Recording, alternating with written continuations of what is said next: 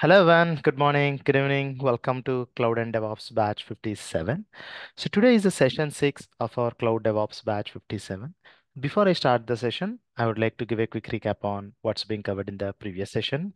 Previous session, we have discussed about how, if you want to raise a request with Amazon, how can you create a management ticket, account management ticket, anything related to your billing, or whether your account is activated, or whether you want to increase the quota, where you can reach out to the AWS account management.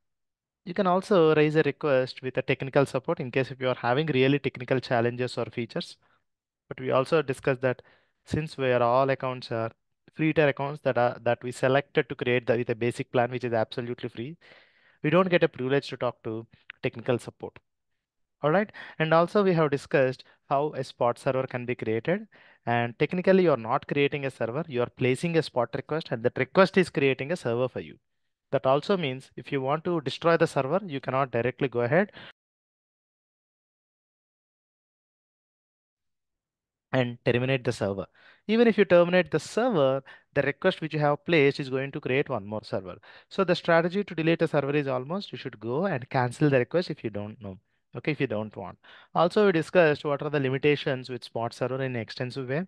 And if you want to create a server in Spot or if you want to place a Spot request, there is also an option called as a bidding. With bidding, you can mention what is the best price that you can quote. So based on that, request with if similar set of requests Amazon encounters and if Amazon has limited resources, now what they're gonna do is they're gonna give resources or the request will be fulfilled to the instances that are highest quoted. It's just like a conventional bidding, but in a software oriented approach. Sometimes whenever your request is not fulfilled, you can also see the status of the request as pending status. And if your request is not processed, you'll see it in a pending status. And if your request is processed and if you're able to see the server, then you can see the server status as running or fulfilled state. All right. And also we discussed if anyone faces, even though they were able to activate the account, still if you see the instance launched state, okay, with the billing related issue or payment mode is not verified, in that case you need to reach out to the Amazon. All right. Also, how the spot services are worked, all these things we have discussed. Also, we have discussed AMIs offered in Amazon are bare basic minimum. Okay, whenever they have published the AMI, so your patches of that operating system will be up to the date of when it was released.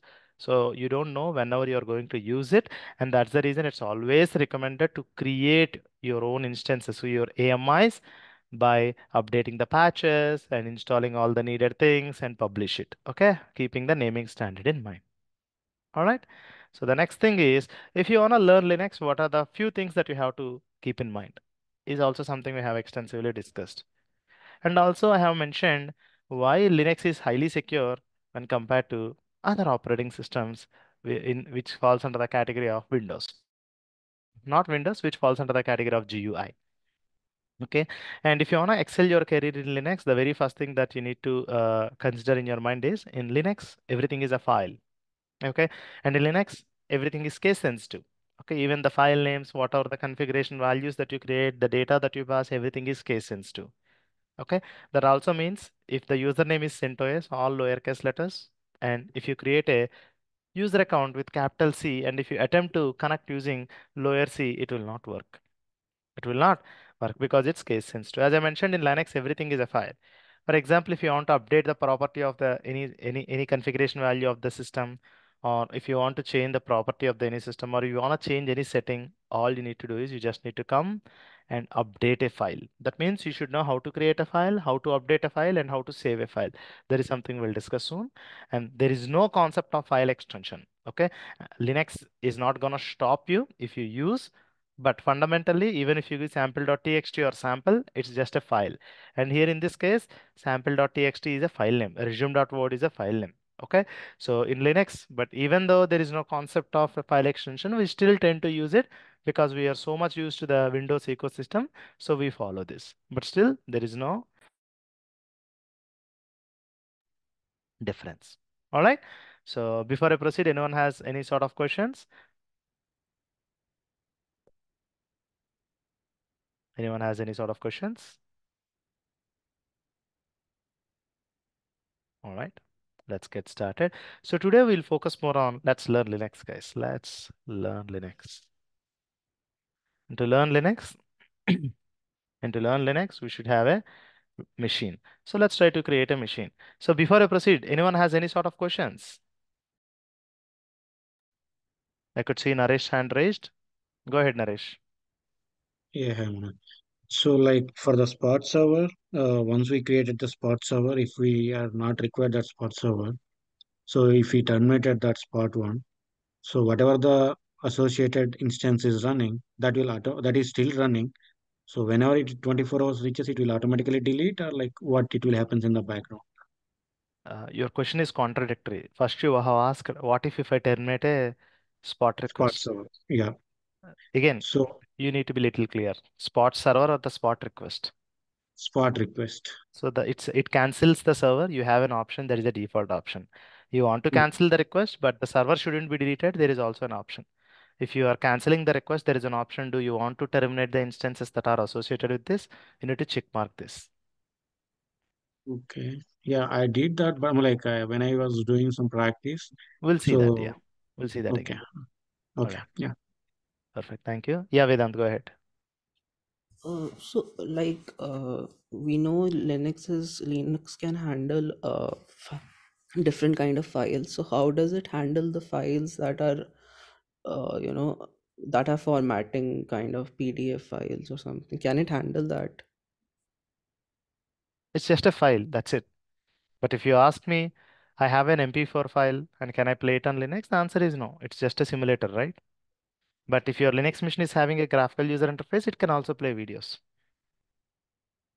Okay, so that converts the binary file into the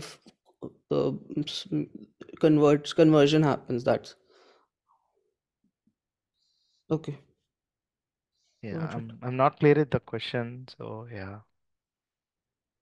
All right. Okay. All right. Perfect. Let's get started, guys. Okay. So we would like to, I think I don't see any questions in the chat window as well. Yeah, I think let's get started. So let me try to create a server. Let me try to SSH. Let me try to connect. Yes, I entered into this. Now let me select this. Now, what I'm gonna use? I'm not. Can you see this? I forgot to terminate the server yesterday. Since yesterday it is running. Now I want to terminate this. How can I terminate this? Okay, come here.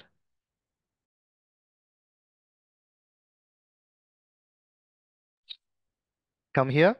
Select the spot request and come here and cancel the request. Can you see this? By default, the option is terminate is selected. Okay, that means by default, when you cancel the request, the default option is terminate the instances that are associated with this. If you are not interested, you can also select this option. But I want to cancel this because I would like to create a brand new request. Naresh, all right? Yeah.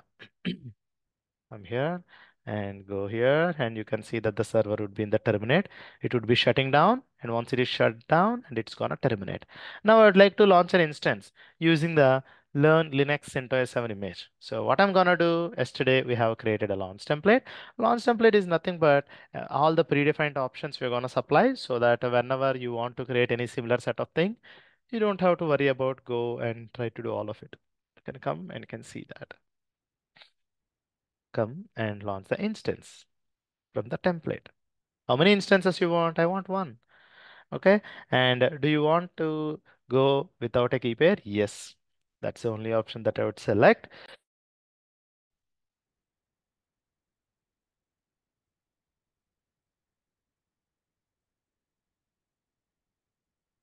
All right. The instance is launched. Now you can see I would like to name an instance as CentOS 7 Learning Dev Server.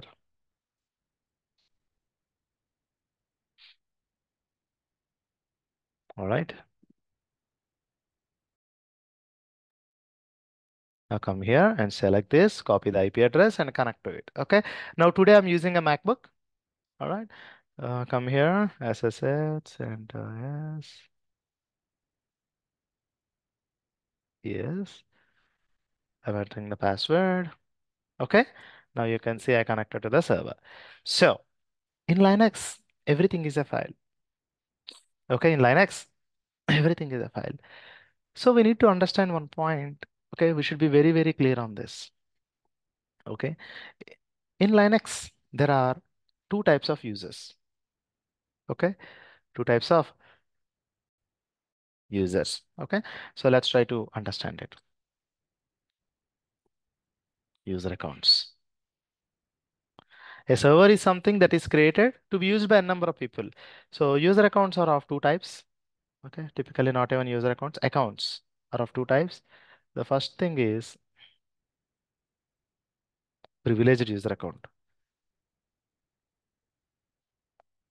User account or user ID. And the other is normal user. Okay, what exactly does this mean? So if I ask you who is the privileged user, who is the user who can do anything on the Windows machine? If I ask you this, what will be your answer? Anyone? Anyone? Anyone? Obviously, if I ask you what is the privileged user account or an account which can do anything on the Windows machine, admin or administrator, right? So he is the user which will be created by default when you install the Windows operating system. Agree? Similarly, you take any flavor of Windows, you take any flavor of Linux, okay? You take any flavor out of 300 or 400. In all the flavors of Linux, the privileged user account is root. And he can do anything, everything in the system. Not everyone, every user account, every user profile that we create on the system can do everything. No, only the root user can do anything, any configuration related changes, any system restart, any patching, anything, everything can only be done by the particular user root. Okay, and he is the first user account that will be created in the system. And root user accounts, okay, if any user signs in with a root, he should see the prompt as hash. Okay, rest of the users, for example, normal user, CentOS is a regular user account, and if you see this, his prompt is dollar. Where can I see that? Let me try to show you that. And that cannot be true all the time, because in Linux you can change anything. Okay, and if you look at this dollar prompt, if you see the dollar prompt, that means he's a regular user, not a privileged user. Okay, so that is one point I wanna mention. And again, in Linux, everything is a command, everything is a file. Everything is a command, everything is a file. So the fundamental syntax of Linux. And again, whatever I'm gonna teach, everything I have enclosed in this 1500 pages of 1500 lines of Linux notes. Okay, you don't have to take any notes, just seamlessly come and use it.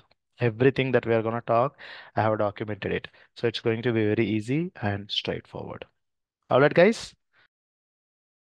So please refrain taking notes because we're gonna help you with all the notes. Okay, however we are publishing the notes. Okay, now in Linux, everything is a file. Okay, but how to read a file? How to display something? Okay, that means you need to use some command. Okay, so the command syntax in Linux. Syntax is nothing but rules or a format that to follow. Syntax in Linux. Okay, so this will be the command syntax, command name. I tend to use whenever I'm using Linux-based commands, I tend to denote that with a dollar. That means I'm writing it in a terminal just to indicate. And you can mention the options if you have any options. Okay, so this is how it works. For example, and the sample example of it is, okay, ls. ls is something to list the available files, to list the available content. Okay, so if you give -l, -t, -r, these are the options. Okay, guys. So likewise, you can give whatever the options you wish. All right. This is how you can use. Okay. Let me try to show you.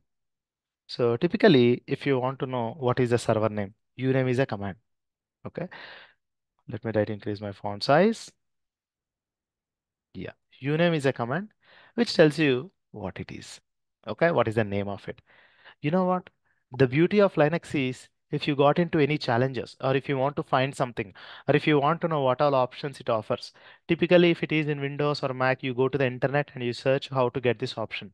But in Linux, it has the helps option. It has the manual page for all the commands that you see. Okay, how?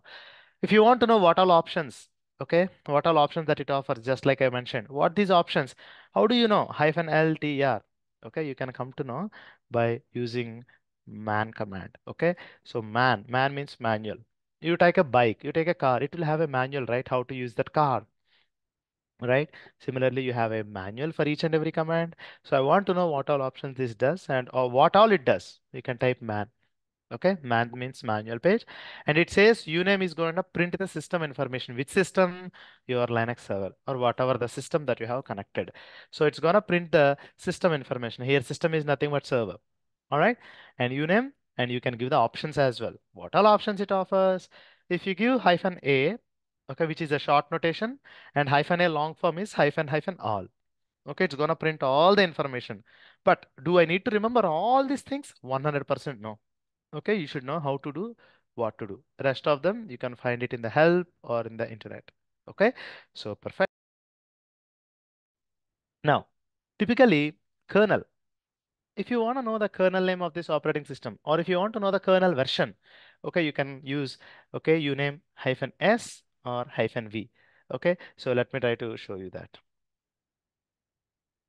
So uname -a, it's gonna show me all the options, okay, all the system information it shows, okay, and it also says that it is generally GNU Linux. That means it is not Linux, generally not Unix of Linux, and x86 is nothing but the 64 architecture of AMD processor, and these are the information, and you can also see what is the kernel version. And rather, if you are interested about only version of the current kernel, you can also use -a. This is one of the most commonly asked question. Sorry. Okay, and this is the kernel release. Okay, this is the kernel release. All right, operating system version is different, or operating system release version is different, your kernel version is different. All right, perfect. Now in Linux, as I mentioned, everything is a file. How can I read a file? Hmm. So cat is a command where you can read any file. Cat file name. Okay, this is gonna read the entire file and it's going to show you. Now, how can I create a file? Same thing. Touch is the command to create a file. Okay, cat space file name that you wish. Okay, cat file name to be created. Okay, so this is how you're gonna read the file, and this is how you're gonna create a file. Okay, so for example, whenever you're buying a computer, what is the first thing that you go and check? Or for example, if you want to buy a computer, what is the first thing that you go and check? Hard disk RAM. Yes, first you go and check what first of all you'll understand what is my requirement. Okay, if you are a professional graphics editor or you are a professional editor, you need some high CPU, high memory. For example, you are a software engineer or a regular user, you can need minimum resources. Or for example, if you are a VMware trainer, they teach VMware servers everything on the top of the similar machine, so you would need some high-end server, right? So that means you should know how much CPU you want, how much memory you're gonna use, and what is the disk that you want. Okay, if you ask me Windows, you can type Windows C command where you can see all the resources, right? But in Linux, it's not like that. In Linux, everything is a file. If you want to read, if you want to know what is the CPU information, or if you want to know what is the memory information, or if you want to know what is the disk allocated, or if you want to know how much disk is utilized, or if you want to know how much process it is utilizing, how many processes are running, which process is taking more CPU, or which process is taking more memory, everything is a command. To get started with, if you want to know the CPU related information, okay, so you can type the command cat and proc.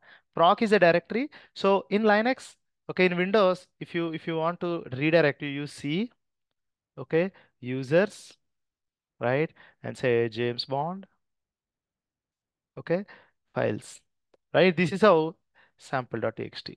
Okay, in Windows, this is how the directory path. Agree? But okay, in Windows, we are going to use the backward slash, and this is called as a backward slash. Okay, in Linux, all you see is a forward slash, and this is called as a forward slash since it is forward. Okay, people who are coming from the Windows, they tend to use this backward slash, but it will not work. And if you are a newbie in Linux, please try to use forward slash only. If not, it will won't work. Okay. And cat is a command to read a file. And I could see a file called as a proc. Okay, there is a file, there is a directory called as a proc. It's also called as a proc or process. So within the process directory, there is a file called as a CPU info. Okay, so CPU info, which is going to display all the CPU related information. Okay, see if you see this, I'm using two CPUs. I'm not using T2 micro. I'm using T3 micro, right? What T3 micro offers me? It offers me two CPUs on 1 gig of memory, and that's the reason you are seeing the two CPUs information. And if you see this and the vendor, usually you can see the processors, Intel processors, M1, M2 processors, or AMD processor, right? Intel is one of the vendor. So here you can see the processor is 0. That means out of two processors, this is the processorized 0 and 1. That means you have two processors on this server. Okay, fine. Now, who is the vendor ID? The vendor ID is genuine Intel. That means Intel is you are running your machine on the top of the Intel server. Okay, Intel processor. And CPU family, this is the code. And similarly, it's not just CPU is Intel. Again, in the Intel, there are a lot of varieties. Xeon based processor, Platinum based processor, lot of options are there. Right? In this, your CPU, your machine is running on the top of the Intel's Xeon processor. And a lot of options are available, and you can see that it is a 48 bits virtual. And don't worry about what is the rest of the other information. Okay, what is the core ID, all these things, don't look at the chip level information. Okay, but if you want to know how many CPUs are allocated, or who is the vendor, or whether it is a ARM based processor or it is a AMD based processor, okay, if you want to know more about that, this is the place you can come and check. Okay, fine.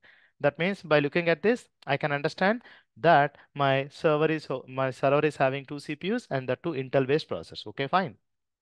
Now what's next? I want to know the memory related information. I want to know how much memory it is allocated. How do I know that? Cat, similarly, in Linux, everything is a file. So cat proc. Okay, proc is a directory. I'm telling there is a file called as a meminfo. It's which is gonna give you relation information about the memory related information. What it says it's giving you the information in the KBs. Okay, so KB, so 1024 bytes is equal to 1 KB, 1024 KB is equal to 1 MB, 1024 MB is equal to 1 GB, 1024 GB is equal to 1 TB, and 1024 TB is equal to 1 PB. Okay, storage is calculated in bits and bytes. Okay, but since we are more used to megabytes and gigabytes, okay, we might not understand, but this means it is 1 GB. And out of 1 GB, how much it is free? 792 MB is free. How much it is available? This much is available. How much is cached? Okay, so these are the four pieces of information that are important, and rest of the pieces of information is also available, which we might not adopt. But if you are interested about looking into the holistic details of the memory related information, you can come and look into the memory information. All right, guys. Perfect. So next thing, what I would like to do is I would like to create a file.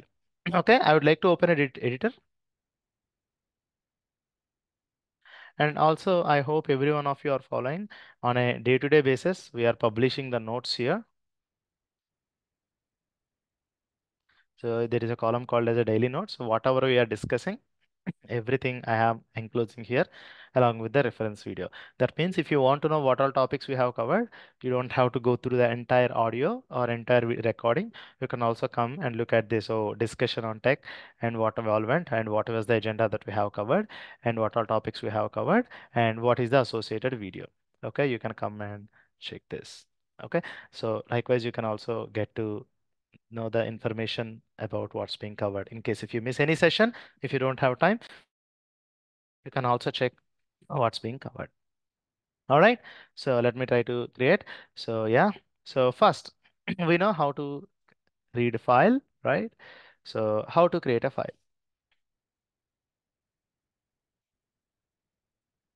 Okay. So touch is the command. Touch file name.txt. This is going to create the file. And if you say touch, file1.txt, file2.txt, or sample.log. It's gonna create three files as well. Okay, you can give three spaces. I mean, you can give alternatively followed by the spaces, which is also going to create three files. Okay, let me try to show you that. So if you see, every time I'm going to the top of the screen, right? I'm clearing the screen. Clear is a command which is going to clear the screen and go and places your cursor at the top. Because every time if I'm teaching at the bottom of the screen, it looks little awkward, and because your eyeball has to move bottom and top, which is going to create some sense of disturbance. And that's the reason I would like to keep the cursor on the top. Okay. And if you think that you are not typing clear command, and the shortcut for that is Control L. Okay. Control L is a command.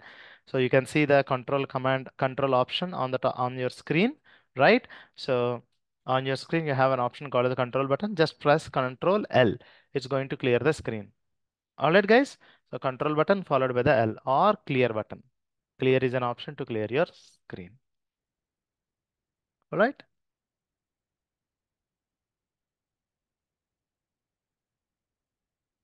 Any questions?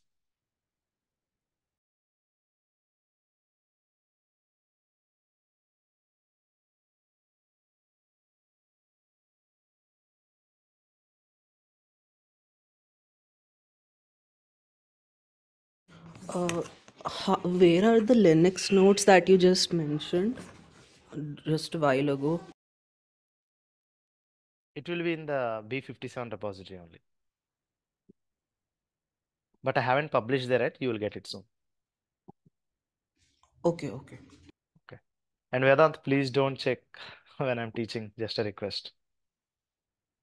Yes. Please don't do things parallelly.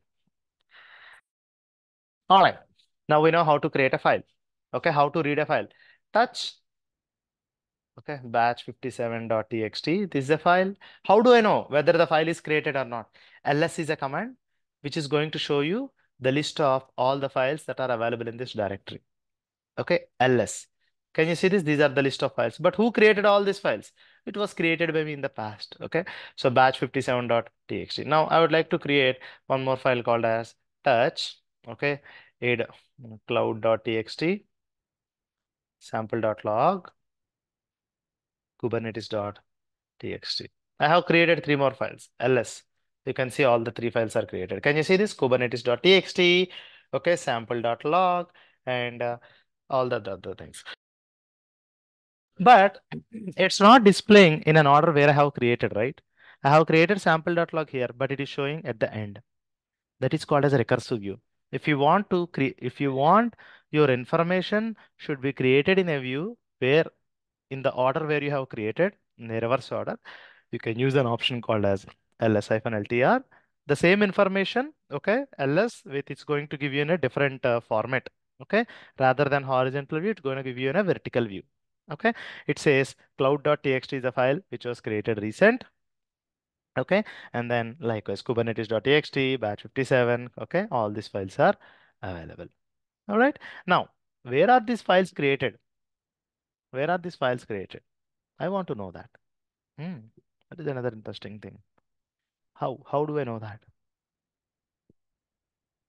So PWD stands for present working directory. If you want to know in which directory you are in. So in Linux, we don't use the word folder. Instead, we use the word called as a directory. Okay, the directory. Okay, directory is more or less similar to folder in Windows, but in Linux, we call it as a directory. If you want to know in which directory you have created this file, technically, if you don't mention where it has to be created, by default, it will be in the present working directory. What is the present working directory? Right now we're in home CentOS. Okay, PWD stands for present working directory. Okay, so PW stands for present working displays present working directory.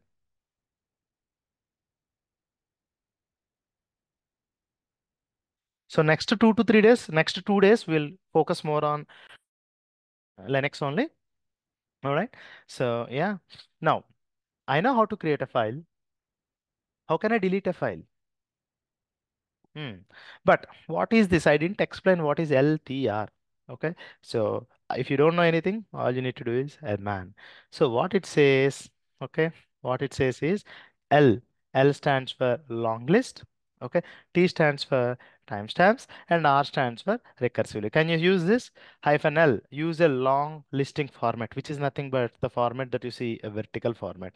And if you see, what do you mean by T, okay, and you can also see -R, recursive or reverse. Okay, print this in a reverse order. Okay, next. Now, what do you mean by T? Okay, sort by the modification time. That means if you are having files and these files will be displayed in the order where they were modified. For example, out of these files, if I have modified this file and this file will be shown at the bottom. Okay, typically every time rather than using ls, we use ls-ltr because it's going to show you a lot of information. Okay, it shows you what is the file name, when it was last modified. It's not the creation date. Okay, as per Linux, create when you say creation is nothing but modification as per the system disk. So that's the reason the date that you see is always when the file was last edited or when the file was last modified. And here, okay, how many blocks of data is being consumed? Okay, a lot of people will think it's the size of the file. It's not size. It means, okay, this, 1 second. Okay, and if you look at this, sorry, I was a little wrong. RWX, right? Let's not worry on it. It's all about the permissions and CentOS, which is also nothing but who is owner and group. We'll talk about it tomorrow when we are talking about the user management and what is the size of data that it has consumed on the top of the disk. Okay, these are pieces of information that it's gonna demonstrate. Okay, fine. Now I get it. Now, how can I delete a file? How can I delete a file? For example, touch.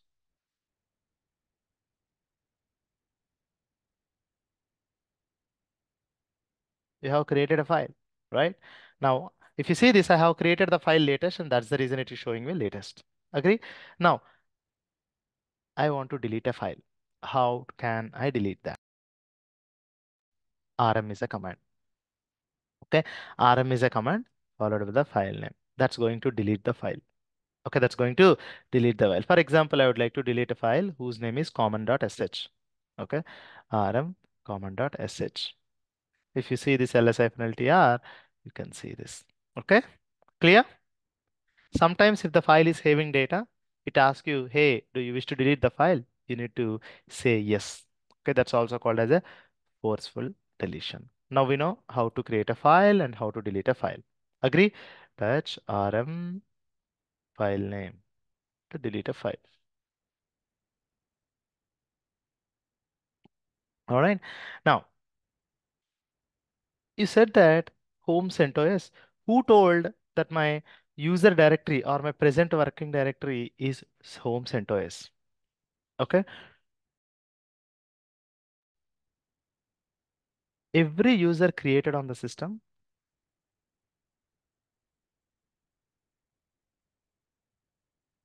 will have his own directory in the home folder. Okay, for example, if there is a user called as a Mike and his default home directory will be home Mike. By default, when he sign in, this will be the place where his files are created. For example, there is a user called as CentOS. And if this user account is created, all the files that are related to the CentOS user will be under this. Okay, fine. Now, I have two applications, application A and application B. Now I want to create files in application A directory and application B directory. How can I create a directory and how can I move it in between the directories? That's an interesting question. Let's get started there. mkdir is a command to create a directory. Mk stands for make directory. There is no command called as create a folder or make a folder. Mkdir stands for make a directory and the directory name is app A. I would like to create a directory called as app A. Now I also want to create a directory called as app B. Now ls-ltr, you can see that. Now all of them are files, right? All of them are files. You can also see two more directories. How do I know whether this is a file or a directory? Anyone? Anyone? Anyone did notice? Anyone?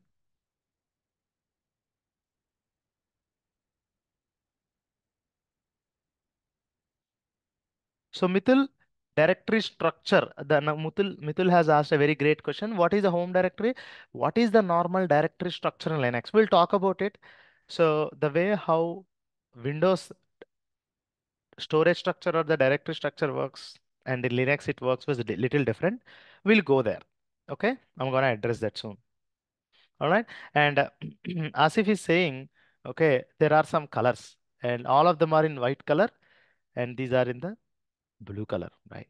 So yeah, but it might not be true in all the cases. Okay, in some machines you won't see the colors. But if you look at this, these files are starting with hyphen, right? But if you look at these files, okay, and if you look at them, they are starting with the D. That is an indication that it is a directory. That is an indication it's a directory. Now, right now, you are in the home CentOS directory, right? And under that, there are two more directories called as app A and app B. Now, I would like to move into the application A directory and I would like to create the files under that. How can I do that? Okay, CD is a command that stands for change directory. Okay, and the example or usage of it is CD. Okay, directory name to switch. Okay, so let's try to see that CD. And where I would like to switch, I would like to switch to app A. It's always recommended to keep forward slash at the end of the directory. Okay, in case if you have any other subdirectories under that. Now, if you look at this, you are inside the app A directory. If you want to know where you are right now, you can see you are in home CentOS app A directory. Now, if you create any files or anything, it will be by default, it will be under that. I would like to create a file called as touch a hyphen payment.txt. I also want to create touch a hyphen sample.txt. Okay, and if you come here and if you try to list the content, you can see a.sample.txt and p.sample.txt are available. Perfect. Now we know how to switch from one directory to another directory. If I want to go back, how can I do that? There are two options. If you want to go anywhere, you can say, for example, I would like to go to home CentOS. This is also you can mention right now if you are inside the home CentOS. But if you are not interested, okay, if you want to use something interesting, you can use a shortcut called as a dot dot. Dot dot indicates, okay, one step back, one directory back. Okay, change one directory back or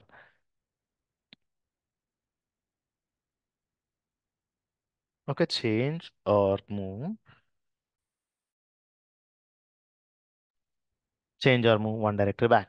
Okay, so if you say cd space, you need to give the space cd space dot dot. That means you will go one step back. All right. Now, similarly, if you want to go to another directory, all you need to do is cd app hyphen b. All right. Now you are inside the app b.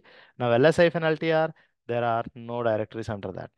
Okay. Then, no, sorry, there are no files under that. Now I would like to create files under that. I would like to say touch, okay, b hyphen, okay, b hyphen terraform.txt. Why did I use b? All right. So touch, okay, it's dot. All right.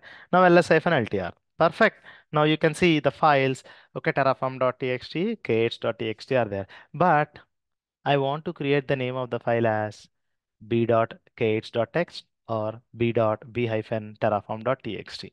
How can I do that? How can I do that? So you need to use some command. All right. How can I rename? If it is Windows, you right click the file. And once you right click the file, you can say rename. Okay. You'll be having an option called as rename where using that option, you can rename the file, but it's not Windows. But how can I rename the file? Let's go here and try to see that. Okay. So move is a command. Move. Okay. Move is a command and this is used to cut and paste file or rename a file. Okay. So we also have another option called as CP. CP is like a copy and paste. Okay. When you do a copy paste, the source file will still be there and you just copy one more copy of that. That's it. But cut is not like that. If you do a cut and paste, the existing file that you copied will no longer be there, right? So how to use that? So let me try to show you that. And again, cut has both the functionalities, MV has both the functionalities. Okay, it is just like cut and paste. That also means renaming the file. Okay, if you want to rename any file, this is how you need to mention MV. If you feel that my text pad is very minimal, let me try to zoom in. Yeah, MV, file name to be renamed. Okay, versus new file name. Okay, so this is also like MV terraform.txt with b hyphen terraform.txt. What will happen? This file will be renamed. Terraform.txt will be renamed to this. Okay, let's try to see that. Okay. Now ls-ltr. Now you can see the name of the file as b-terraform.txt. Again, this mv command is little dangerous. So you need to consider a couple of points before you do this operation. So what are those two operations? Let's try to understand that. Okay. Now, I also want to rename the file k8-.txt with b mv.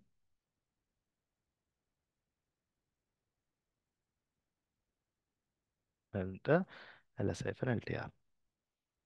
Can you see this? Now both the files are there. Now, what I want to do is I would like to copy one more copy of this file. Okay, and I would like to copy this file and I would like to create a duplicate file. Okay, so how can I do that? So you can use like this. Okay, cp file name.txt. I would like to take a backup of the file. Okay, I always do this whenever you want to update a file or whenever you want to change the properties of the file or whenever you want to change any existing values of any of the file, ensure you take a backup of it. Okay, so really it doesn't mean backup or anything is fine. Okay, that just for your understanding only. Okay, so typically if you are from the Linux world, you see this word more often. So what this means is it is copying the file name.txt and is taking a copy and it's creating a one more copy of the file with the name file name.txt.backup. Okay, let's try to see that. Cp b-terraform b-terraform.txt.bkp. Okay, and if you see ls-ltr, you can see b-terraform.txt, b-terraform.txt.backup. So before you do any changes in any of the files, it's always a recommended and a best practice to take a backup of the file. And this is how you can take a backup of the file. So things are really good. But what if I want to copy this file from here to another directory? How can I do that? How can I do that? There are two ways. So first you can use copy b-kh.txt.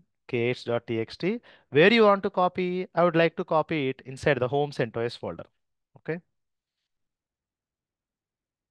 Okay, you can mention this and this b-kh.txt, one more copy will be created in the home CentOS. But while copying, if you want to give a different name, you can also mention that. Now cd dot dot, that means one step back. You can see the b-kh.txt is there. Okay, fine. Now what's next? Now ls-ltr. Now I would like to go inside the app A. Okay, very soon you will be used to it. Okay, don't worry. If you think that I'm using more commands, more shortcuts, don't worry on it at all. It's going to be quite easy. Okay, now what I would like to do, ls-ltr cp a-payment.txt. I would like to pay inside the home file directory. You can also use dot dot. That means you're telling I would like to copy and paste this one step back. Okay, you can also use this cd dot dot. You can also see payment.txt is copied. All right, clear. Any questions, anyone?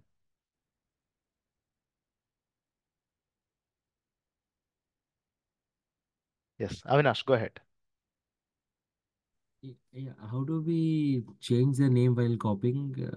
What is that command? Same thing. Let me try to show you that. ls-ltr cp hyphen payments.txt.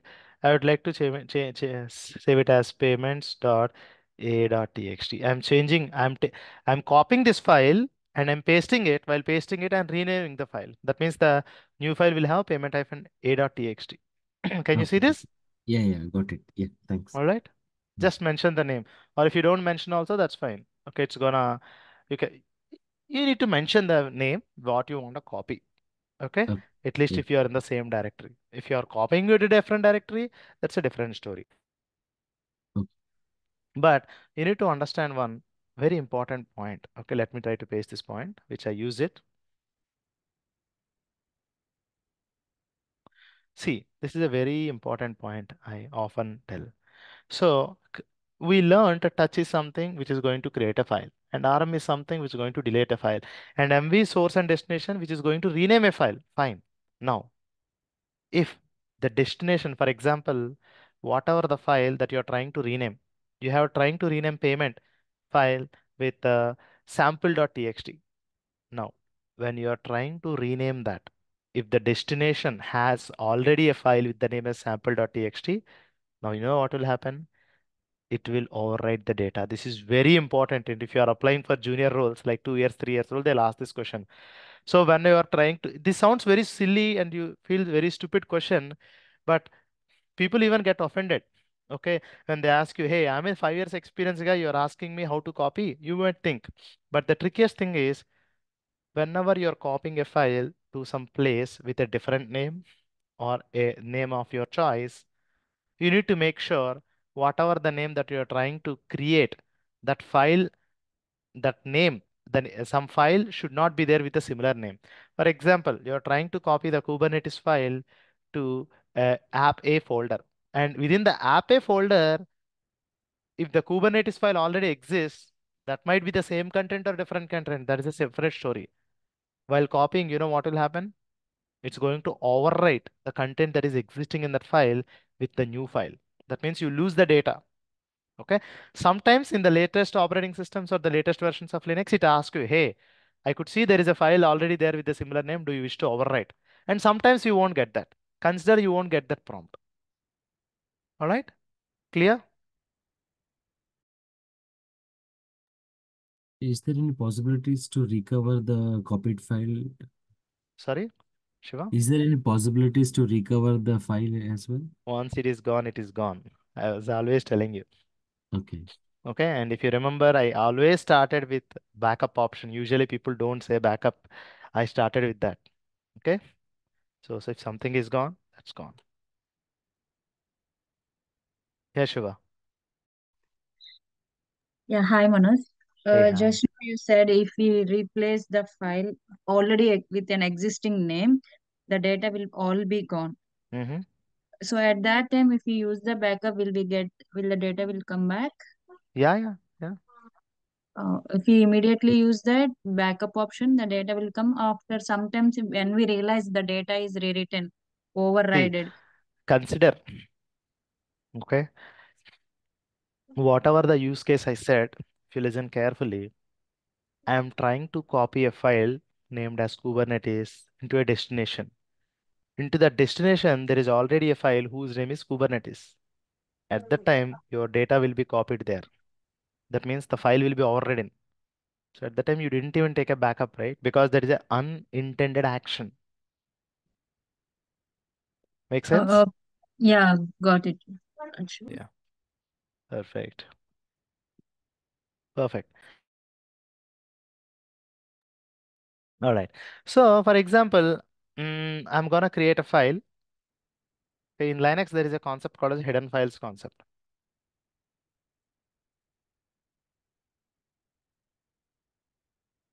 Okay. Typically, if you wish to save any passwords, tokens, or keys, we don't expose them. But instead, hidden files, which won't be listed with ls-ltr by default. Okay. If you wish to, if you wish to list the hidden files, you need to use ls-a. Okay, and hidden files. And to create a hidden file,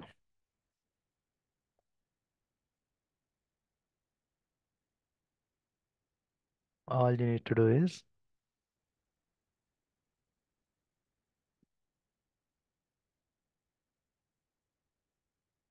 dot.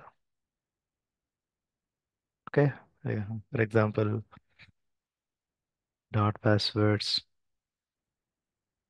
like that. Okay, let me try to show you that. And if you see ls-ltr, these are the files. Now I'll create touch okay, tokens.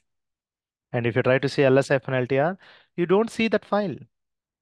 Okay, you don't see that file dot tokens. But if you wish to see that, use -a. And the moment you see that ls-altr, okay, you added a, it's gonna list all the files that are available in the hidden format as well. Okay, typically in Windows, whenever during childhood, whenever you don't want to uh, let others to see any sort of files, what we used to do, we in Windows there is an option called as hide the files. You select the files and mark it as hide. So the same concept, unless until you go into that particular folder and say show hidden files, it's not going to display the files, right? Same concept. All right, guys. Any questions so far? Okay, perfect. Now we Manoj, know can you repeat one more time, please? it's a hidden file. Okay, if you don't want to display the file, you can create it in a hidden file.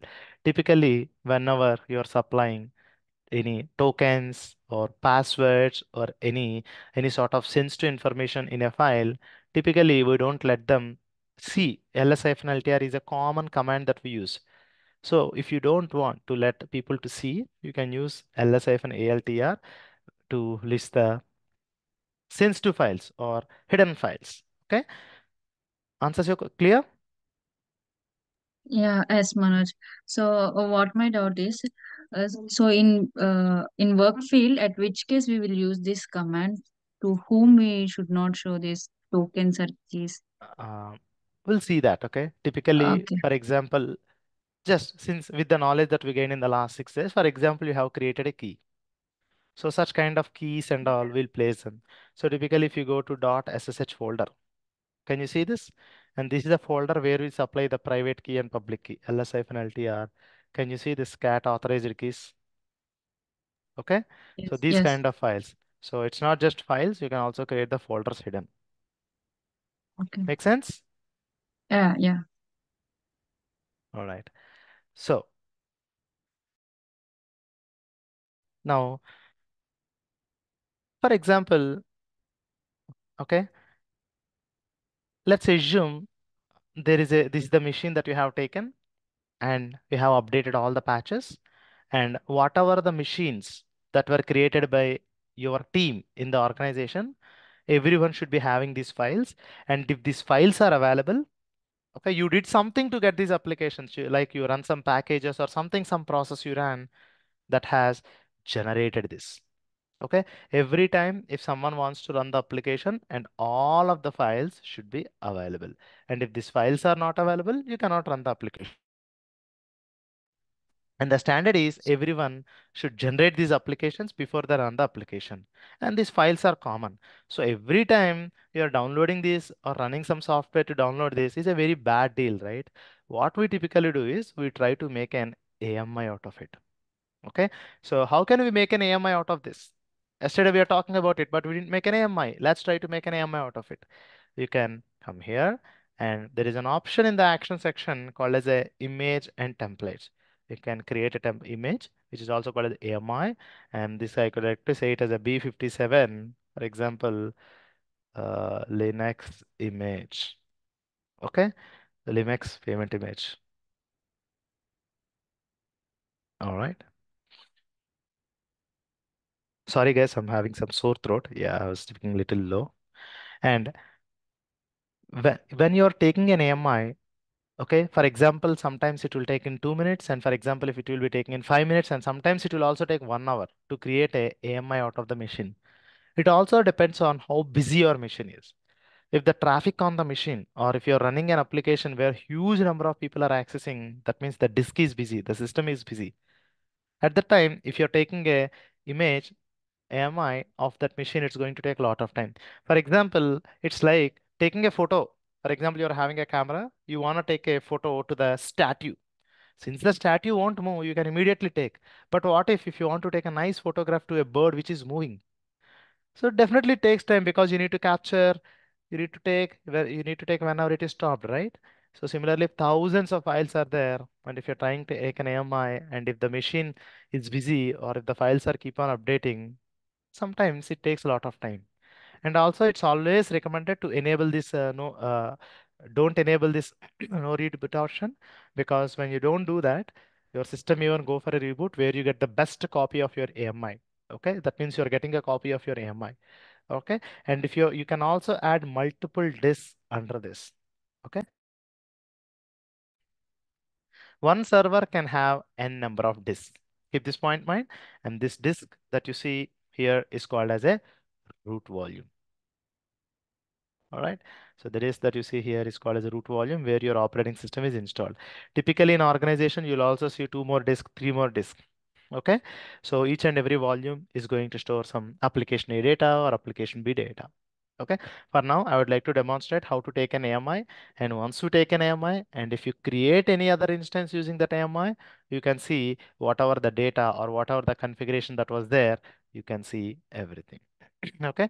So for example, I would like to come here and create a user account. Okay. I didn't explain how to create a user account. For now, I would like to say user add batch 57 user. I created a user account called as, okay, batch 54 user account. Don't worry, what is this sudo? I didn't explain. User add is a, that command also I didn't explain, but this is a command to create a user account. Okay. ID batch 57 hyphen user. Okay. Now I'll also create another user account called as, okay, I also want to create another user account called as Michael Steve. Okay, this is another user account. Okay, so ID Michael Steve as a part of the application requirement. So you need to have all this once you are configuring the application. So I'm taking an AMI, create an image. Now what will happen? It's going to make a AMI. And where can I see the status of it? Come here and click the AMI status, and you can see the status of the AMI is pending because it is still in the phase of taking. Okay, since you have mentioned enable reboot, it's also going to reboot your server. Okay, so ensure whenever you're taking the AMI, ensure your machine is not busy, and at the same time ensure if it is a production machine or you are taking a backup of the machine of mission critical application, ensure you select taking the AMI when the machine is not busy, and at the same time ensure you select, okay, do not reboot option. If not, it's going to reboot the server. Okay, this is a very important point. Okay, I have created a AMI and it's in the phase of taking the AMI. Okay, now an AMI is creating by taking the reference from our existing machine. All right, now I could see one hand raised. Yeah, Vinod, over to you. Yeah, Manoj, in that ls-altr command, I see two directories, a dot and a dot dot. These are the by default they will be coming up, which are created by the system. Yeah, You can can I also create a see the directory. content in that? Is it like it will hold all those hidden files, or No. is it It is like also a hidden nor folder. Hidden folder. That's it. Okay. You can also create a folder with the name as dot dot. Okay, that means it's Okay, a bad I directory. thought like it will hold all these hidden No, files that's like not true. That's not project. true. That's not true. Okay, yeah, thanks. Okay. Yeah.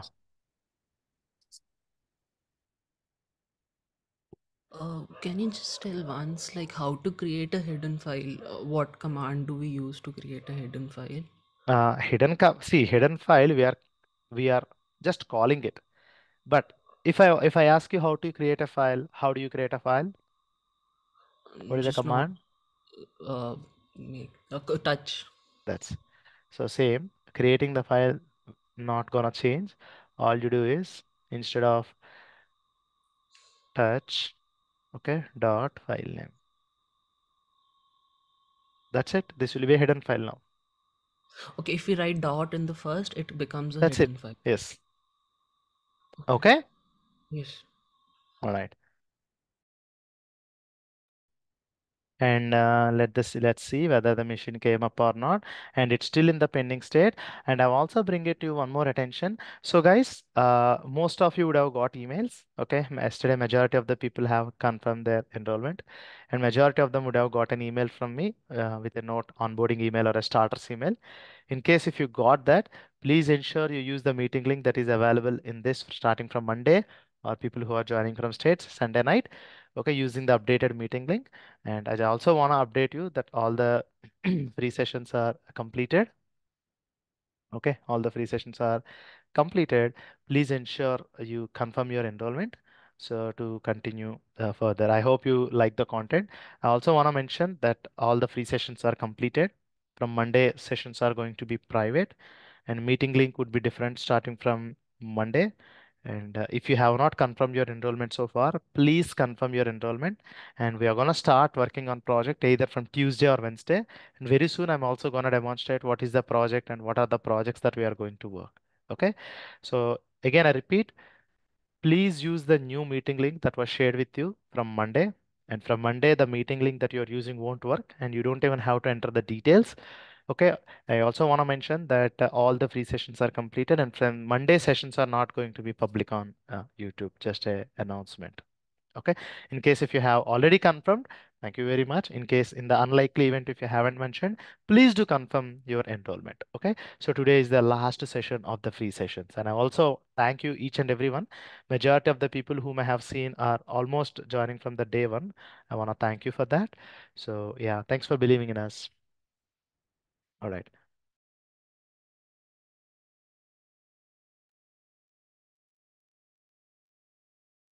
I have missed the previous sessions. How can I pick up the missed classes? I did not get an email. How can I?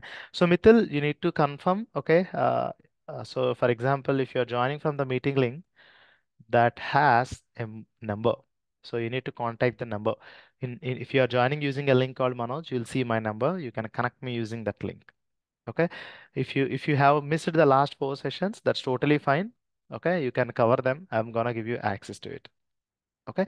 People who have already confirmed, and if they have not received email, don't worry, you will get them very soon. All right. Perfect. Now you can see that it is in the available state. Can you see this? Now, if I try to create a machine by using this AMI, okay, now if you come here and if you look at this, this is not a public AMI. Okay, AMIs can be public and private. And typically, whatever the AMIs that you're using is a public AMI because you are able to search because I made that image public. But by default, when you make any AMI in the organization or in the AWS account, it will be private. Even in the organizations, the organization, whatever the AMIs that you made will purely be private. Okay, others outside the AWS cannot see that. Okay, because that is confidential, right? You cannot do that. Okay, and even in this even in this training, we'll make sure we create both of it. All right. So we have created an AMI, right? And using this AMI, I would like to create a new machine. So I would like to launch an instance from the AMI and AMI, okay, server from AMI, just for our understanding. All right, you can scroll down and you need to mention proceed without a keeper. And I'm gonna go with a T3.micro because it's going to be a little fast. All right. And I mentioned already, and I would like to go with the GP3, which is a general purpose third generation hardware. And I'm not creating Spot because I'm okay. I'm gonna delete it, however. All right.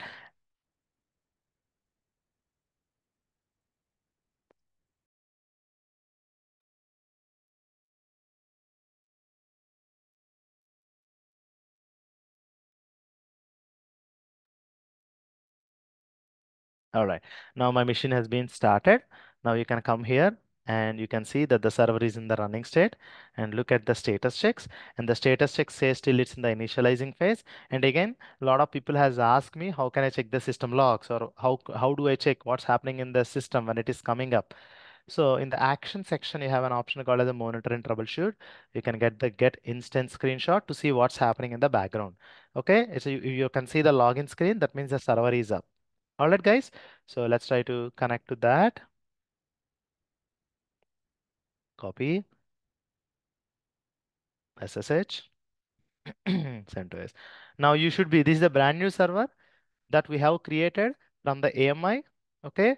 So from a machine that has all the configuration. Now say yes, enter the password, and you can see this. Okay. Now ls-ltr. Okay. Uptime, if you see this, this machine just came up and it has payments-a.txt, app directory, devops.txt, all of this, including the files that we have created. Michael Steve and ID B58. What is the user account that we have created? I don't remember. What is the user account that we have created? Other user account.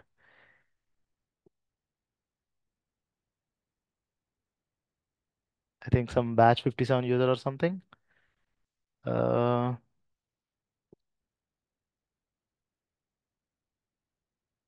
can you see this? Yes. So this is how we can create a base image, update the patches, install the application, configure all the needed things, and define the parameters, and then create an AMI out of it. And once you create an AMI out of it, what will happen? Whenever you launch any instance out of it, you will get the values from there. Okay, perfect. Now, for example, typically you would be seeing it. Okay, we know how to see the CPU utilization. We know how to see the memory utilization. But how can we see the disk utilization? How can I see the number of disks that are attached to it? How do I know that? How do I know that? So the command for that is df. Df stands for display file system. Okay, so you hit enter, which is showing you the information. You can see the information that is available in the bytes, which you don't understand. Okay, so whenever you see this, okay, man df, you can see the list of options that it allows. And if you want something in the readable format of human readable format, that's going to display the file size in kbs, megabytes, and gigabytes. And right now it's displaying the information in bytes. So the option is df-h, which is going to show you the list of, okay, list of disk. It's gonna show you the disk in and the utilization of it in a human readable format.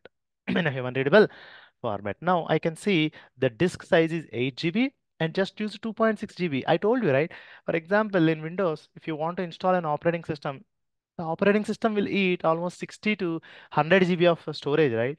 But if you here, you see the CentOS 7 operating system, altogether it just consume 2.5 GB of disk space. And if you take the so-called Android operating systems that you're using on your mobile phone or the cell phone are also Linux based, guys. Android is also a flavor of Linux. It's a mobile flavor. That's it. Okay. And that's the reason Android operating systems are just of 100 MB, 200 MB, 300 MB. Okay. And that's the beauty of Linux. With a very minimal resources, you can do wonders.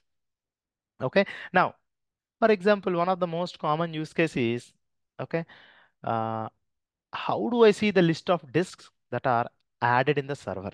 Okay, so one option is you can go to the server and you can come to the storage section of the server and you can see the number of disks that are attached is 1. Now, I want to create one more server. Sorry, I want to create one more disk. Okay, but let's assume you don't have access to the console. For example, I want to see how many disks are attached in the server. The command for that is lsblk. Okay, list the block devices that are attached to the server. Okay, you can see the number of block devices that are attached is 1. Okay, and for this graphic card, NVMe is a SCSI card or the storage disk card, and for that 8 GB disk is attached. Okay, now if you ran out of disk, here are the common asks. Okay, common asks.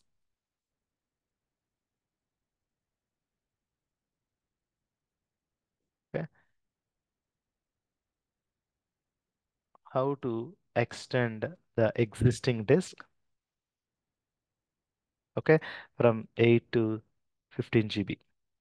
Okay, now how to add a new disk.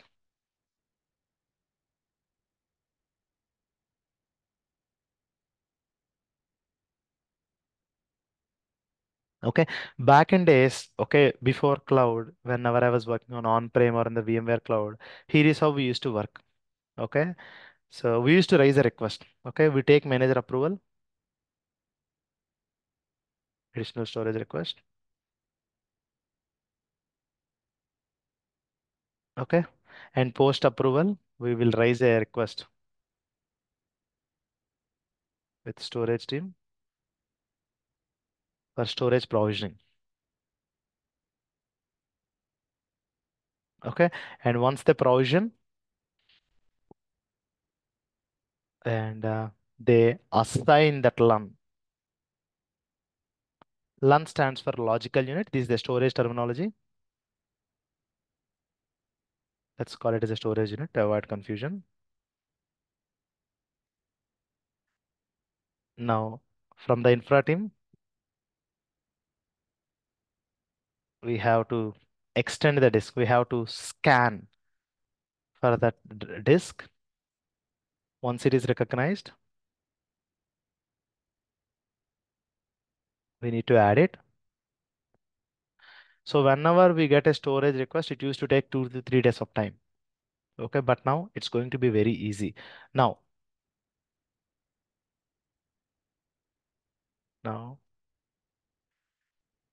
we go to the Terraform and update the value and run the job. It just goes by, again, it goes by approval. 10 minutes. That's the reason people are behind cloud. Now I'm gonna show you, but however, we didn't go through Terraform yet. So what I would like to go and I would like to show you from the console. Okay, all you need to do is select this, and these disks are called as block level storage. Okay, I also want to tell one more point. Okay, storage is of 3 types. This is very interesting concept which we'll talk on Monday. Okay, storage types, there are block level storage, object or file level storage, and shared storage. Okay, so object level storage is just like the Google Drive. Okay, on the Google Drive, you can save the objects. Okay, but on the Google Drive, you cannot install VLC player or you cannot install the operating system, right? Agree? So for example, you have connected a extended drive, okay, storage disk to your storage drive, external drive to your computer. Can you install operating system or can you install operating or any softwares on it? No, it's an object level storage device. Block level storage is nothing but the disk that we are using to install operating system. And shared storage is nothing but in organizations, we have some shared network drive, right? Okay, or a disk or a unit or mount point which can be used across multiple places. For example, okay, there is a drive. Okay, for example, there is a file sh- file file share where all the organization photos, team outings, all this information will be there. Or let's assume there is a file system where all the Linux systems that are connected to it should be able to read and write. But the normal AMIs or the disk that we are using, they cannot do that.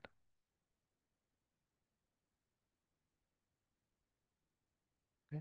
So you can have one disk point. Okay, that's called as a file share, and all the servers can parallelly read and parallelly write. Okay, and these type of storage are called as a shared storage. Okay, and whatever the storage that we are using on for a server is called as elastic block storage. And as a part of the free tier, only the 30 GB is free.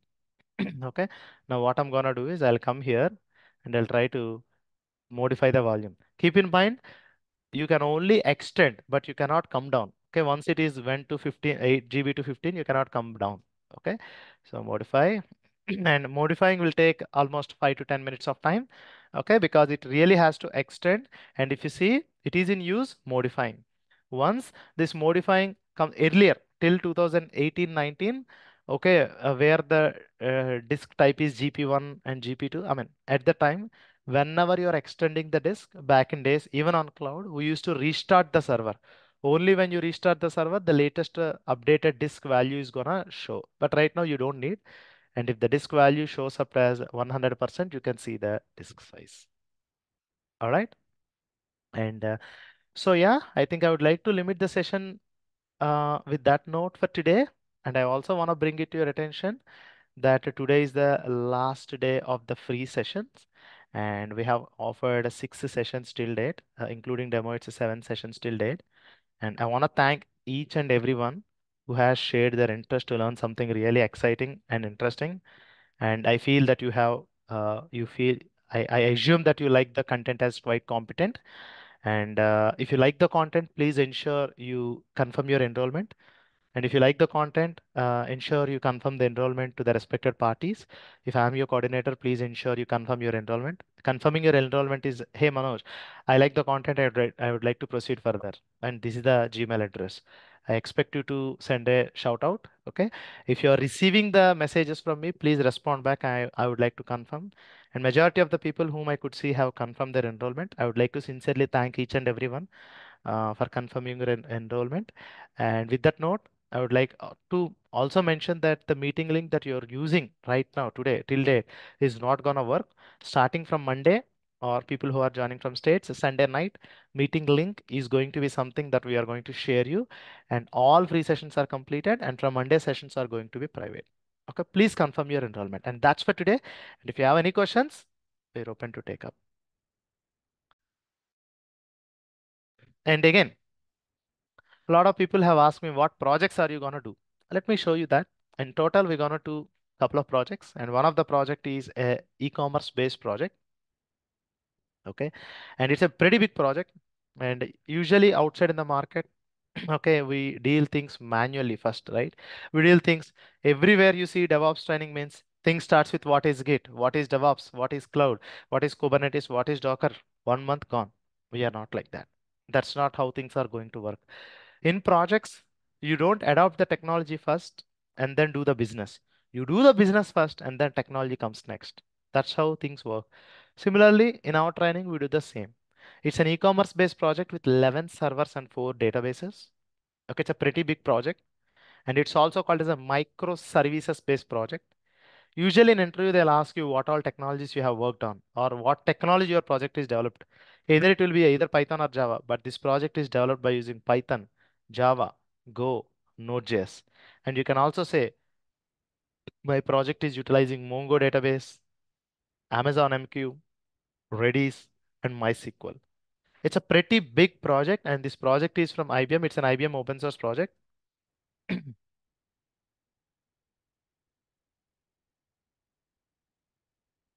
Okay, this is a project which will be used by Amazon for demonstrating their products. Okay, this is just it is a open source project from Instana.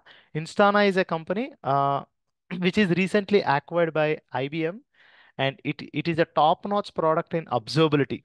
Okay, for giving the distributed trace and all. Whenever you want to, technically, for example, if you want to sell your product, you should demonstrate your product. And if you want to demonstrate your product, you should have a project first, right? So with that note, they have developed a project to develop their customers. And if you see this, almost 18 serious developers have contributed this project. And it is a very active project, by the way. Okay, I think last 1 year there is no active development. That is a pretty handsome project. So if you do this project, you can even demonstrate in interviews that you have e-commerce knowledge. Okay, and how we share the knowledge and how we share the anatomy, everything we're gonna mention everything in detail. Okay, just like how in our organization we have used as a complaints page. How do you do the front end configuration? Okay, once it's completed, how to do the next and what is the expected output once this component is completed next. And once it is done, we'll try to see the expected outputs are coming or not. And once you see the expected output, what we're gonna do is we'll try to identify the gaps, and then from the gaps that we have identified, we'll try to make sure we'll automate it.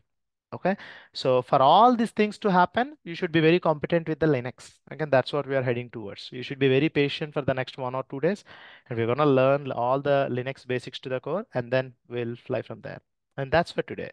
Okay, and again, I would like to bring to your attention that all free sessions are completed. Kindly confirm your enrollment. Okay, and I'm good for today. If you have any questions, and I'm ready to take up the questions. Uh, Hello. Yes. So, how long would the course duration be? Like, how many hours? It is a 135 hours training program. Roughly, it's going to take 2.5 3 months. So this started on, okay, so I think it will be, and the course will end by end of April, 31st of April, 30th of April. Yeah. Okay. And the fees I can discuss with you. Yeah. Yes. We can talk offline. Yeah. Thank you. You're getting the messages, right, Vedant, from my number? Yes, yes, Yeah. yes. Reach me back. Okay, okay. Any questions, anyone? Any questions? Questions?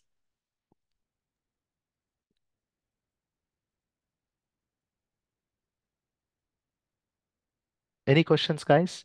So Anil, Avinash, Vinod, Vedant, Chinna, Bauraj, Bharat. Yeah, Shashikala, hi. Please tell me. Yeah, Manoj, from which email ID I would have got the email for this enrollment? Just send your email address with me. I'm gonna do that. Okay. Yeah, thank you.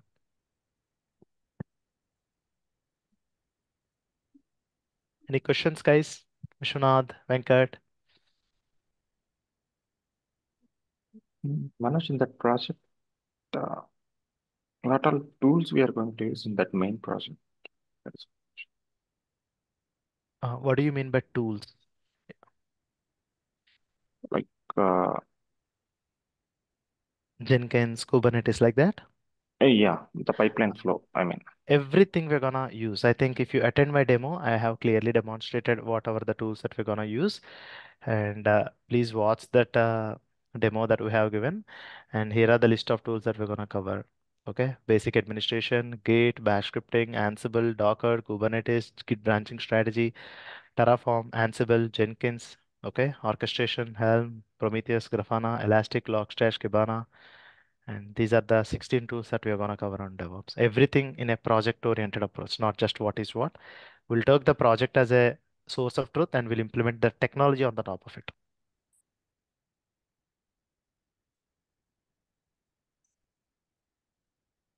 Clear?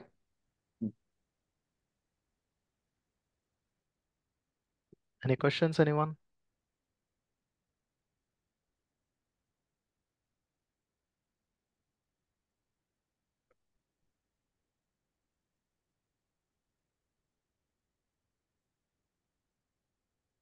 All right. I'll take it as no questions. And with that note, I would like to bring to your attention again. Thank you very much for attending the last 1 week of sessions. It's really a pleasure teaching you all. And thank you very much and see you on Monday. I wish to see most of you all in the upcoming session. Thanks for your interest, thanks for your patience, and thanks for your commitment. And this clearly shows how much you're passionate about what you want to learn. And I'll try to make sure I'll try to play a very important role in your career transition. I'll try my best. Thank you very much. Signing off. Thank you.